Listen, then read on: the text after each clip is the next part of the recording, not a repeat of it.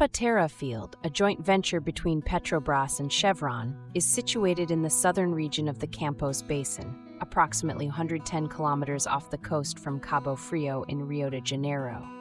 Discovered in June 2003, this field contains oil with a 14.6 degrees API and spans over 183 square kilometers, with water depths ranging from 400 to 1,400 meters.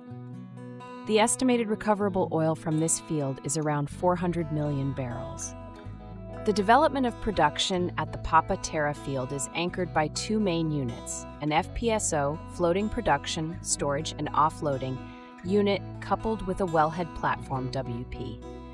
The field is supported by 29 large-diameter wells, including 13 dry completion producers connected to TLP P61 and 5 horizontal production wells. Additionally, there are 10 satellite injection wells and 1 gas injection well linked to FPSO P-63. All production from TLWP is transferred to FPSO P-63 via oil transfer lines, with P-63 operating at a water depth of 1,200 meters. The FPSO P-63 is equipped to process 140,000 barrels of oil and 350,000 cubic meters of gas per day, with the capacity to inject 340,000 barrels of water. It also has a storage capacity of approximately 1.4 million barrels of oil, which is subsequently transferred to shuttle tankers. Due to the low gas production in the initial years, the gas will be re-injected into the reservoir. Part of the energy generated by the FPSO will be distributed via electric cables to power submerged centrifugal well pumps and multi-phase transfer pumps, reducing the load on the P61 power generation system. The overall power generation capacity required for these operations is around 100 megawatts, enough to supply electricity to a city of approximately 330,000 inhabitants. To optimize energy resources, the FPSO features 6 motor generators capable of burning gas, crude oil, or diesel oil. The FPSO P-63, with a length of 330 meters, can accommodate 110 personnel and is equipped with advanced technologies developed by Petrobras, such as a polymer injection plant. This plant increases the viscosity of the injected solution, enhancing the sweep efficiency and thereby improving the recovery factor of the reservoir's oil. The contracting strategy for the development of Papa-Terra was based on a functional specification model previously successful in Petrobras P57 project. This approach involved a single global price contract that covered the basic and detailed design, equipment and materials supply, conversion of the vessel into an FPSO, and the construction and assembly of the processing plant. The consortium of companies Quick and BW Offshore was awarded the contract on January 29, 2010, which included a stipulation of a minimum of 65% national content, ensuring job creation and income generation within Brazil.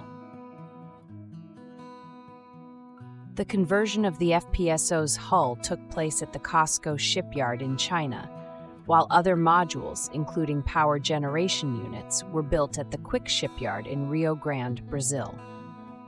Petrobras also implemented significant improvements at the Honorio Bicalo construction site in Rio Grande, enhancing its production capacity and safety.